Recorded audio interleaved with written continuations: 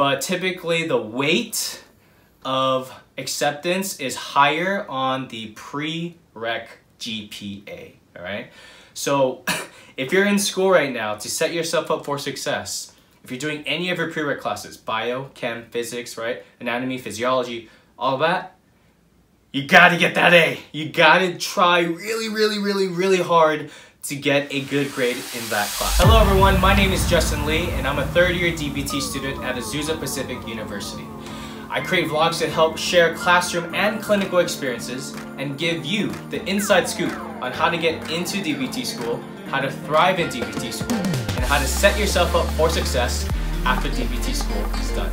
Today what we're going to talk about is overall GPA more important or Prereq GPA more important? Alright, so can I just share a quick story? So I got into APU with a 2.3 GPA under academic probation. That meant I couldn't take a certain amount of units. I had to meet with the counselor every week to talk about school and stuff and studying, and there were some other limitations. And I went into school and thank the Lord, God, thank you for accepting my application, giving me a second chance. Even though it was under academic probation, I'll take it because I knew that I was ready to go to school. And so I went to Azusa Pacific because I knew that they had a doctorate of physical therapy program, and if I get in, I'm gonna set my sights up on doctorate of physical therapy school, and I'm just gonna march forward and nothing is gonna stop me. And I'm just gonna go. And I just told myself that. I said, don't believe the lies, don't believe the doubts, don't believe the words from others, just go, right? And I'm so thankful that I do have a wonderful family support to really help me and push me in that direction. And so I worked my ass off, and long story short, I got into doctorate of physical therapy school from there. Now, the reason why I bring up this story is because my overall GPA started at a 2.3, and I had no prereqs, and then I had the opportunity to take my prereq classes, get good grades, and take myself out of the hole so that I can end up with a good enough GPA to actually get looked at for DBT school, right? And so just to give you some numbers here, for all the prereqs that I had to take, I got all A's except 3 B's, I believe. So I worked really hard to get those A's and bring my Prereq GPA really high, and I think I got my overall GPA accepted at like a 3.5 or something like that.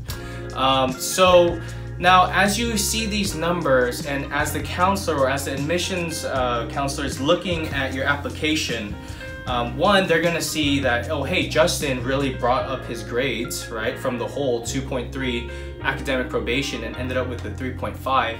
Amazing. He's thinking that he's taking school seriously, right? And then also, the reason why they take Prereq GPAs is because typically these Prereq GPAs are very hard. Bio, chemistry, physics, psychology, right?